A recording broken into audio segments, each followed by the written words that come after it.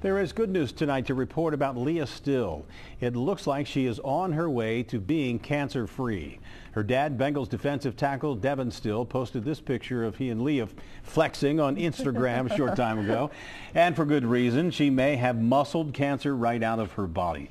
Still says her MIPG scans came back and the doctors don't see any active disease in her body. They still, though, have to wait on the MRI and bone biopsy reports to come back later in the week. But things are definitely looking up, as you can see in the picture. We've seen a lot of great pictures of her and of both of them, but that's my favorite by far. Great news. Yeah.